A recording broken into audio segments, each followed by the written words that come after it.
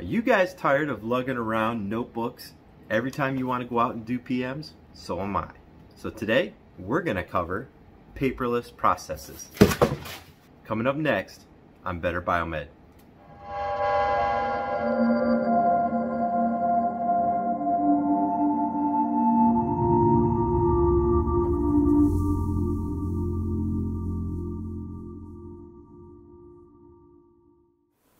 Hey everyone, welcome back to Better Biomed. Today we're going to take a look into the world of paperless processes, and it all starts right here.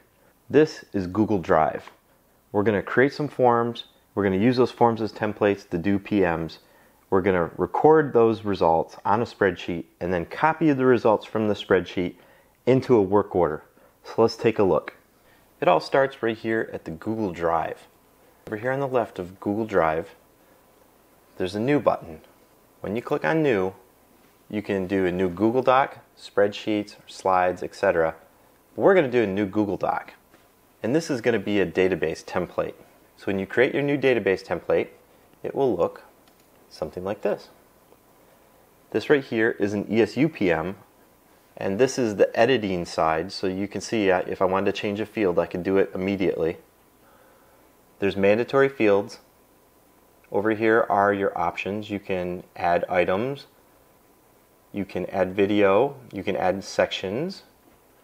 Like this right here is a section. It's a part of the PM, which is basically when you walk up to the device, you're recording its information, and then you move on to the monopolar test, the bipolar test, ligature, argon, plasma test. But this is a generic PM. And the cool thing about these PMs is you can use these on an iPad, you can use them on a laptop, a desktop, you can even do them off your telephone.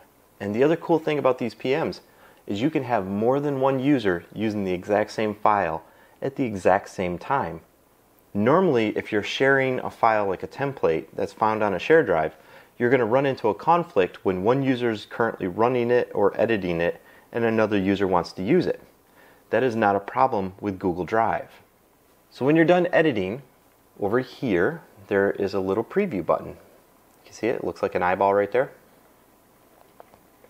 When you click on the preview, it takes you to your actual PM, which is this one right here. And this is exactly how you would see it in the field if you were using a laptop. It's obviously formatted a little bit differently if you're using a mobile device like a telephone. As you can see here, it'll tell you this is a required field and you cannot proceed with the PM until you fill it out. I have electrical safety check and equipment ID as mandatory fields on this page. When you're all done with the PM, it will go to a spreadsheet. And that spreadsheet looks a lot like this. These are actual results from PMs. You can see that the fields will have titles at the top and your data is down here.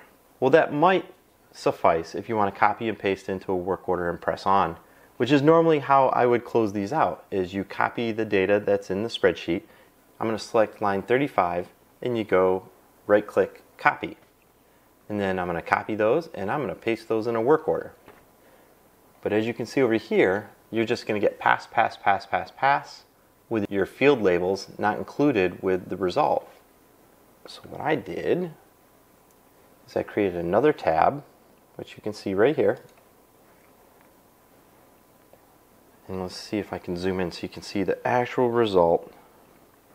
See how it says technician initials, serial number, and then it gives the serial number, item ID. You can see right here, I'll go up to the formula bar. You can see equals concatenate, form response, this field, form response, this field. So what it's doing is it takes the first field, which is your title, and then it adds the data to the title. So that's what concatenate means, is that you're adding two of them together. You're basically treating it as two words in conjunction. So serial number, blah, item ID, blah. And you can see as we go through,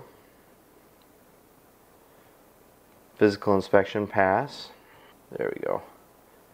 Pad's expiration date, ECG electrode. So we would copy that line like this, and it would have the field and the data. see like this button right here. Let's go over and see what it says. Equals concatenate the title of the column and the data from the cell.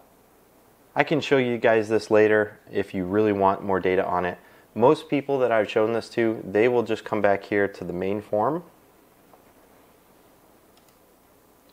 And you can see that they just copy these. Copy that one, copy it over, paste it in the notes, and you're good.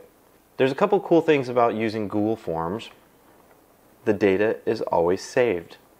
It's on a cloud, it's never going to be gone. So you can see here, this is from 2018, the data is still here. I can look back on a historical record and I can tell you exactly what this particular Zoll was doing. So I have a historical record. As you close the work orders out, what I was having my guys do is highlight the whole entire row and then come over here and paint the whole row a certain color. Like here you can see these ones are blue, and then this one here was turned yellow because there was something going on with an item in this record. And by coloring it yellow, it stands out and it says, hey, this needs a little bit more info. And you can see there's various other units all the way down. Look at this, it's down to April 29th of 2020. People are still using this form. This is from a couple of hospitals ago, and people still have access to this form. They're still using it. But it's the same thing with the ESU. And you can probably see from various other spreadsheets that I have. You can see here, I was even doing one for an electrical safety PM. And I was using this one here to train people on muscle memory on how to do a correct electrical safety PM or a physical inspection PM. So this walks them through step by step, and you can see that there will be descriptions that I'll type in too. So if there's a certain key combination that you have to do to activate a menu or something, it'll be in the description. Like right here, hardwired, and I put a sub description that says equipment is wired directly to the wall box, corded, removable and non-removable cords, and obviously they're going to have different results based on the type of electrical supply.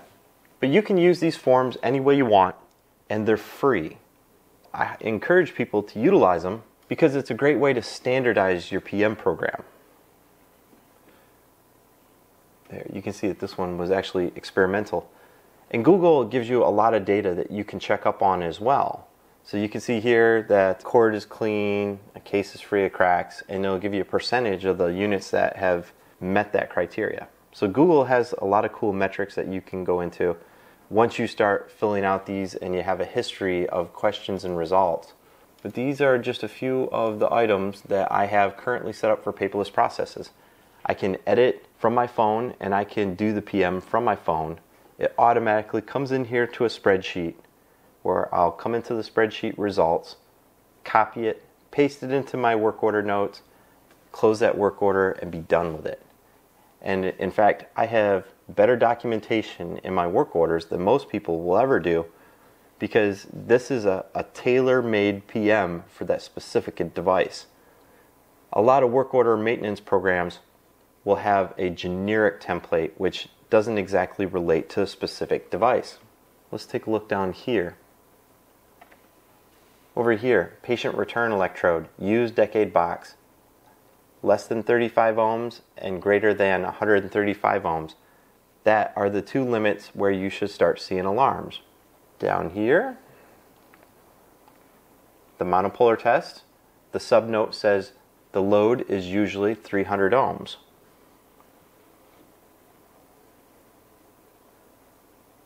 So those little subnotes really help people out because all they got to do is walk through the PM step by step, fill in the data, press on, and then submit it at the very end and go to the very next device.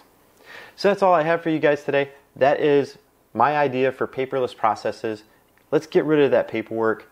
Let's start doing our stuff online so we have a historical record and we can standardize the inspections. Thanks for watching, guys. Hope you like this video.